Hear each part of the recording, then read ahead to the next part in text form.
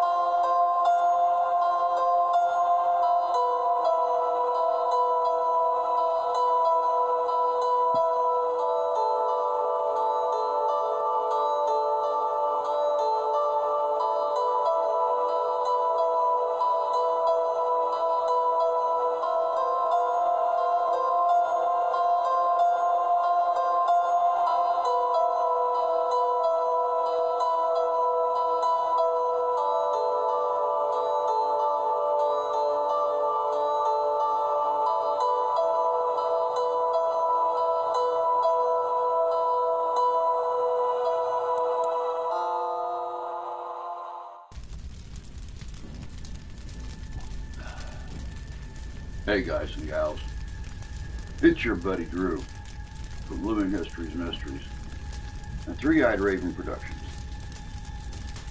I had to reshoot this intro. The video that we're going to premiere here is about loss. It's about mystery. It's about dealing with the unknown. The reason I had to reshoot this intro is because the day that I decided to put this video together, which was yesterday,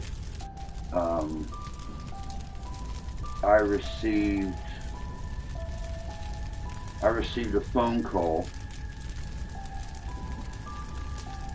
that now our family is dealing with our own mystery, our own unknown.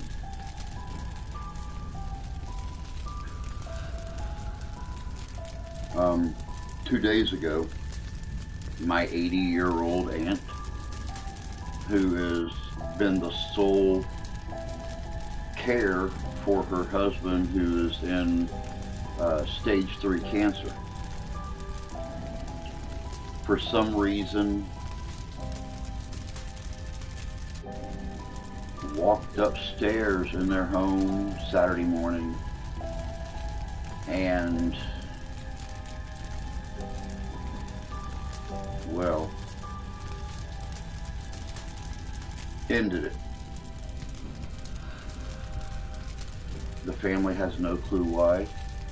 She was always one for beauty, always one for love, always one for life.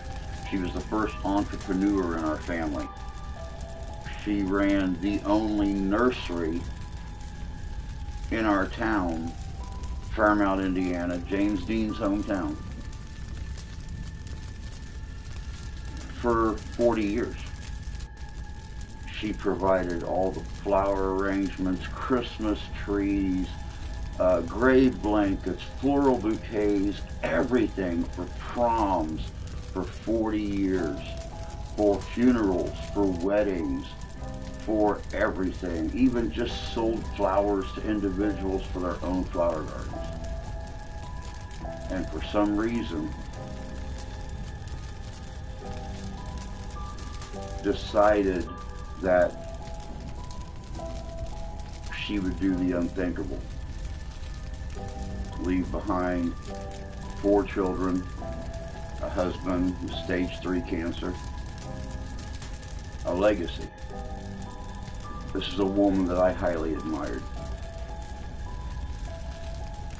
So, in working on this video about mystery and the unknown, now we're dealing with our own. I believe in total disclosure with my channel, my people, my family here on the platform. And that's the reason that I wanted to reshoot this intro and let everybody know exactly what was going on. Is it going to slow me down? No, it isn't. But it's put a whole new meaning to mystery and the unknown. Hope you guys enjoy the video.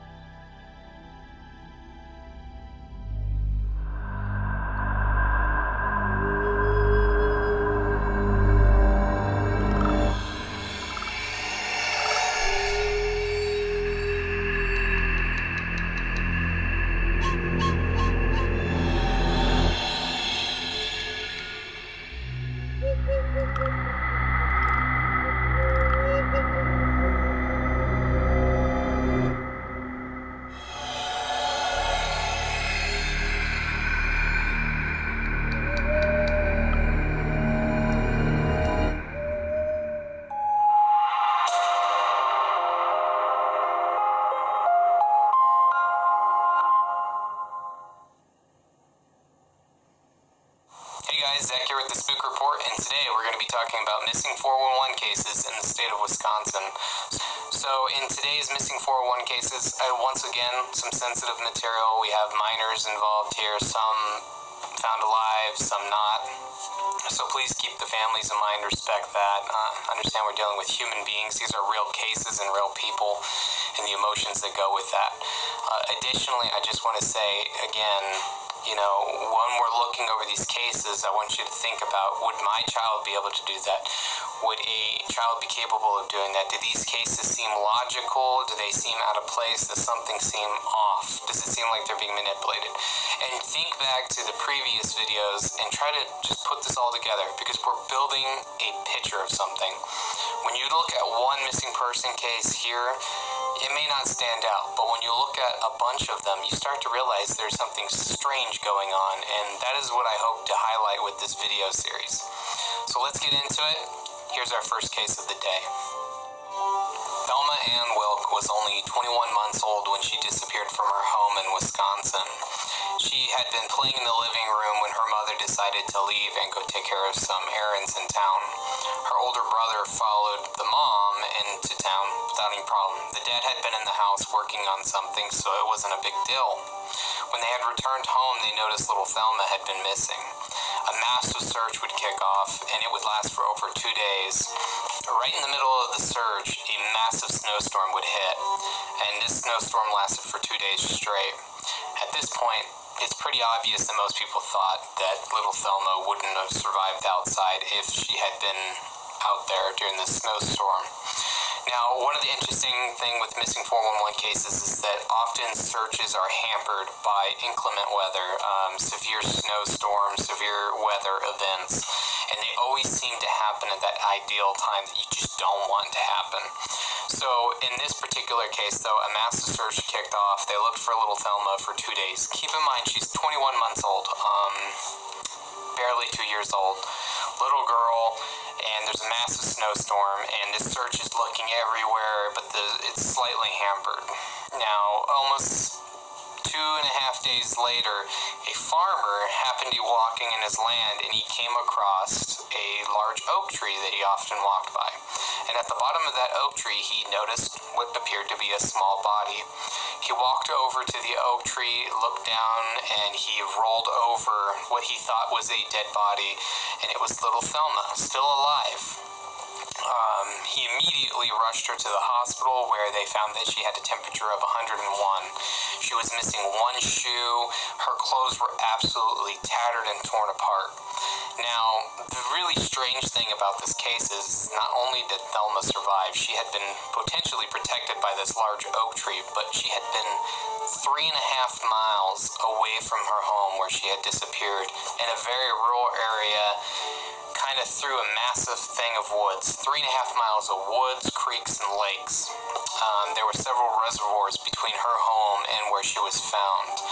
Now, the doctor in the medical report writes that her temperature being 101 might have been due to exposure. Now, the problem with this is that when someone has exposure, so, cold elements, their temperature often drops. It's the opposite. But for some reason, Thelma's temperature was 101. There's not a lot of information on this, but Thelma ends up, living and being okay. But her clothes were tattered and she was missing a shoe.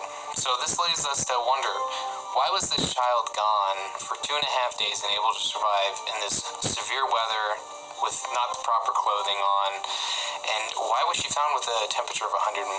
It's a very strange circumstance, and it was almost as if she had been placed in that location, because this farmer would walk his land the same pattern every day. She wasn't there the day before or the day before that. It was like she was left in this protective spot for some reason. Another really weird thing is especially when it involves children in the missing 411, you will start to see also that there's always an article of clothing missing, a shoe, socks, or they're found placed facing down. It's really weird. So this is one of those situations, though, where thankfully the child was found alive. Abduction is one thing that comes to some people's mind, but it's just strange, okay? Why would a person do that, right? It just doesn't make any sense. And I just don't see a 21-month-old baby girl going from home 3.5 miles away through the woods, potentially around lakes and reservoirs, and surviving a snowstorm at that for over 2.5 days. It's just a very strange circumstance. So that is our first story. We'll now go into our second story of the day. Roy Bilgren was a 2-year-old boy who was playing outside of his house in Wisconsin. His mother had just been with him, but she stepped back in the house to take care of some minor errands real quick and was coming right back out front. While she was heading back towards the door, she heard a loud scream from the neighbor girl. And so she ran to the front door, and to her horror, she witnessed a tall black creature carrying her 2-year-old boy in its mouth. She just screamed, and she began running after it. Her mother instincts kicked in, and for 3 blocks, she chased this creature down, screaming at the top of her lungs until they reached the forest edge. Now, keep in mind, this is a rural area with some houses and a cul-de-sac. The creature, hanging the boy from its mouth, reached a wire fence, and at that point, deciding it probably wasn't worth it, it's got this woman screaming at it, it dropped the boy and just leaped over the fence and walked away into the forest, disappearing. Now, the really strange thing about this story is that different articles say different things. One article says it was described as a bear. Another article describes it as a wolf. But from what we know from Roy's mother is she described it as a tall black creature. Now, what is really weird about this is that me and you both know the difference between a wolf and a bear, right? If you saw a wolf carrying your child, you would say, oh, there was a wolf or a dog. Or if it was a bear, you would know it was a bear. Now, there are circumstances in which bears are confused with Bigfoot, etc., because they sometimes walk on 2 feet. But in this circumstance, luckily, Roy survived, 2 years old. But to this day, we don't know what took Roy, what attempted to kidnap him, and why. And this just feeds into that whole these young children being picked up and taken away by things. Look at little Thelma, the story we covered first. Her clothes were all torn up, but she had been placed intentionally there. She was kept warm somehow through the terrifying snowstorm. What would have happened to Roy? In not all cases do these things end well. Sometimes these children are never found, or their remains are found later, way off, in places they just couldn't reach on their own. It's a very strange situation. And in Roy's case, he was extremely lucky that somebody happened to witness him being taken by a creature. And because of that scream and that mother's bravery, she did not let up. She chased it for 3 blocks. And we still don't know what it was. And that's what I find most interesting about this case. I just feel like somebody would know. So in Roy's case, he was very lucky. I mean, not so lucky to get taken in the first place, but lucky to have not been hurt during the process. This thing had picked him up apparently from his shirt. He didn't suffer any wounds. The neighbor girl couldn't even describe apparently what this thing was. So that is our second story of the day. And it seems that these disappearances in Wisconsin are very similar. Same age groups again. Tight little cluster area in this rural part of Wisconsin. Again, throughout the United States, there are just these hot pockets, and again, I'll put up the map, where people are disappearing and their cases are oddly similar, and it's always cluster effects. But that's the second story, so let's get into our third story of the day. In Washburn, Wisconsin, a 3-year-old boy by the name Harold King disappeared while at his grandparents' house. He had been playing in the living room, doing this thing, and his grandparents walked in and noticed that he had disappeared. They freaked out. They immediately called law enforcement. They didn't even bother to look. They just called law enforcement immediately. They came in and a massive search kicked off. Now, we had local law enforcement bringing canines out. There were search and rescue teams, and they didn't find anything the first day. And on the second day, a massive rainstorm came in and hit really hard. This area was extremely rural. It's known kind of as a farmy swamp area. So you've got some farm area on one area that's very fertile. And then in the north, there is just an immense amount of swamps and thick forest. So during the rain, it was just really hampered the search. Now, some neighbors in the area began hearing wailing coming from one of the swamps several days later, so 2 to 3 days after he had disappeared, and this caught the eye of people. The search dogs refused to search. They kept giving up. They stopped trying to follow any scent whatsoever. So these searchers had to go manually. They began going off of what they were hearing, and they just heard this wailing coming from the swamp, and they all tuned in into it, and they followed it, and eventually they see on this little island out in the middle of the swamp, this 3-year-old boy sitting out in the swamp, only wearing a diaper. Now, they get over to Harold, and they look at him, and he's only wearing his diaper. He's fairly clean looking, but all of his clothes are missing. He was wearing a shirt, pants, socks, and shoes when he had disappeared, but he was just in a diaper, no clothes whatsoever, but somewhat clean, but cold. And Harold had just been sitting out on this island, apparently, for 2 days, somehow gotten there without drowning in the swamp, essentially, on this little island. And it's just really strange because in the Missing 411 series, these swamps and these briar patches they come up constantly. And even the author himself notes that he did not look for similar cases that met the same criteria. He was just looking at disappearances and he kept seeing the same thing pop up in these areas. It's very weird. So, again, in this case, we have missing articles of clothing, swamp patch, and bloodhounds not picking up scent whatsoever or refusing to do it, almost as if they're nervous or something. So Harold, again, another case in which he was found alive. He was okay when he was taken to the hospital. He had exposure. His temperature was low, so opposite of the other case that we talked about.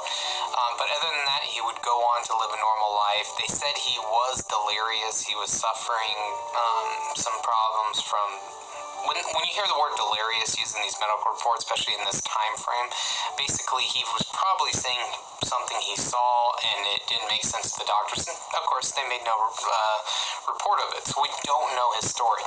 But what we do know is it mimics these very strange factors that seem to happen in a lot of the missing 411 cases. So chalk this one up to another really strange story. Thankfully, he was found okay, but how did he get out to that island? Why did the dogs not pick up his scent? And two, where did his clothing go? It was never found again. And they searched that whole area very thoroughly. And what was causing him to wail? I mean, screaming is one thing, crying is another. They chose the word wailing. Why did that one? You know what wailing means, I would hope. It's a lot different than crying. It's actually quite...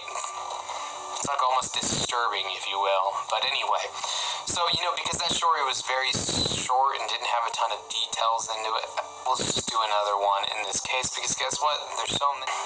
In 1956, Judy Raskinel was 16 years old when she was walking to her school bus stop.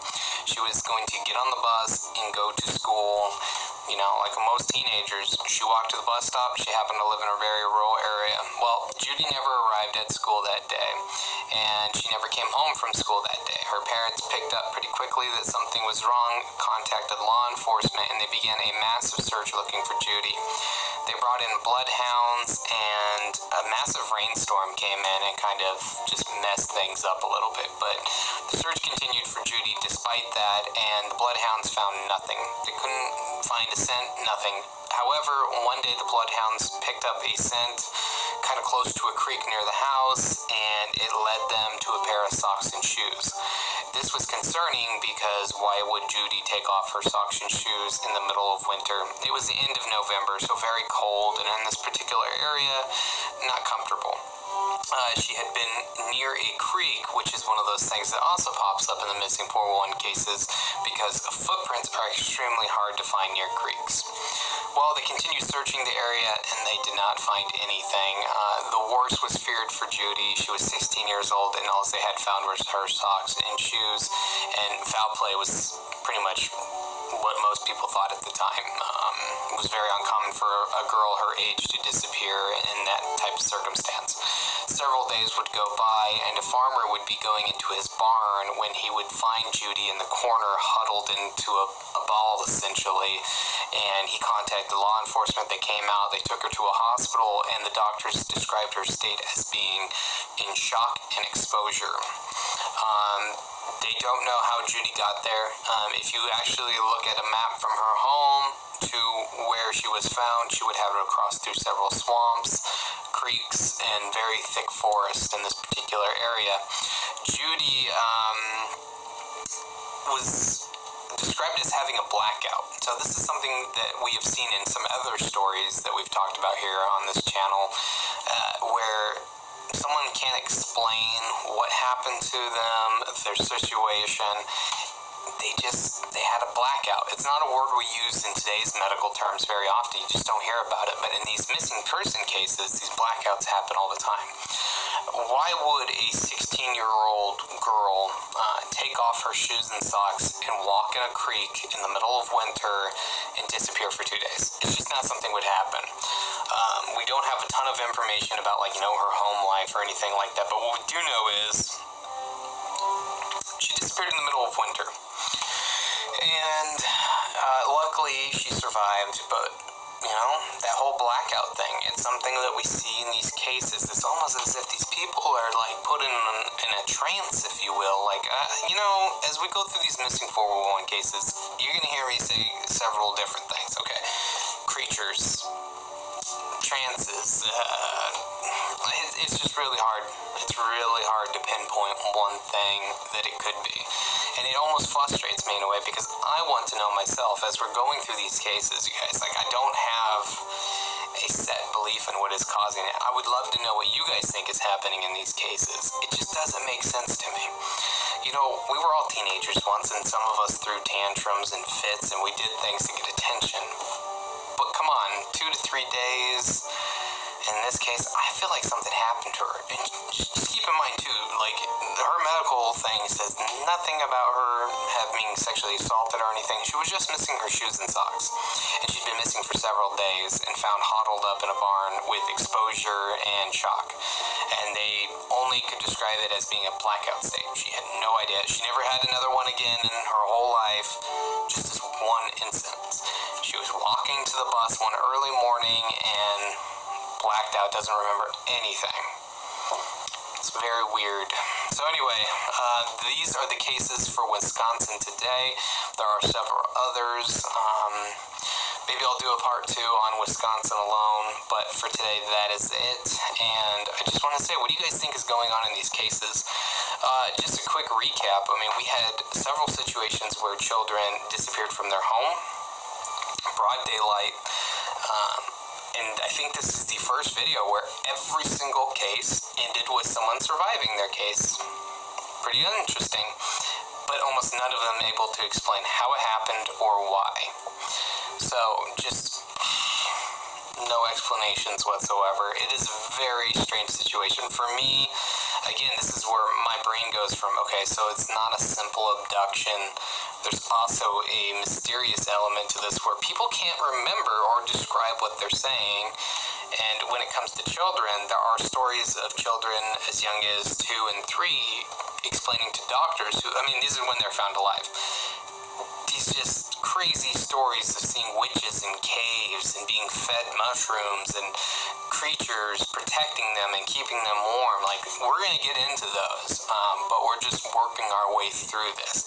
So it's just terribly interesting to me. And as far as Judy goes, that's a strange one. A 16-year-old girl is nearly an adult. She should be able to explain her situation, but we just don't have that enough information to go off of.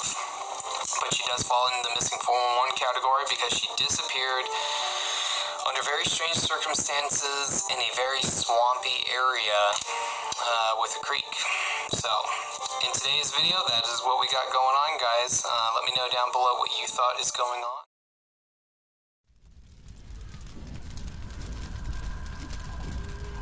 Welcome back. Like I was saying in the beginning, a lot of times we have to deal with our own mysteries, our own steps into the unknown, the unexplainable.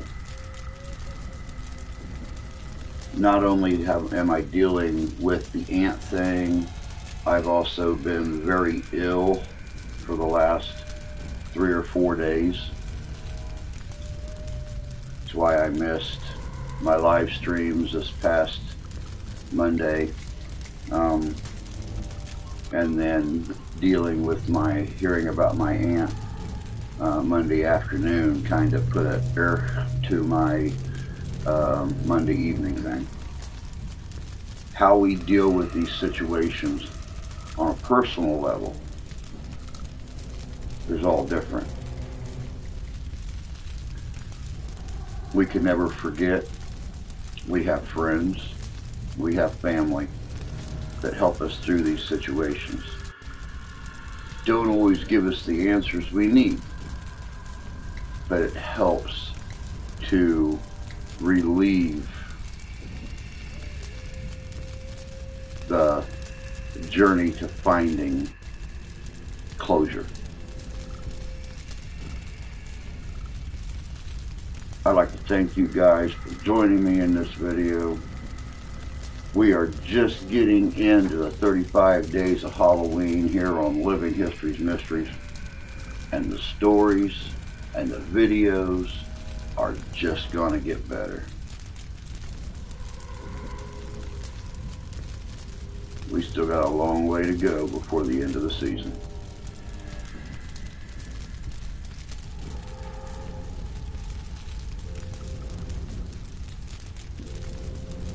As always, I'd like to say, take care of yourselves, take care of each other. God bless you, God love you, we do. Happy Halloween.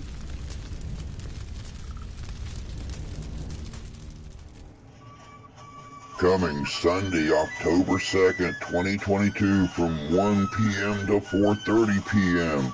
It's the Cass County Fall Festival, visiting the historic Civil War era Newton House, located at 20689 Marcellus Highway in Decatur, Michigan. Bring your family and friends along and enjoy this free to the public event. It'll include festive music, artisans, food and cider, hay rides, kids' activities, guided tours to the Newton House. You never know, Mr. Newton, our former state legislator, may even be there. It'll have Civil War reenactors, historic reenactors, something for everyone. So bring your family out Sunday, October 2nd from 1 to 4:30 p.m. to the Cass County Fall Festival, sponsored by the Cass County Historical Society.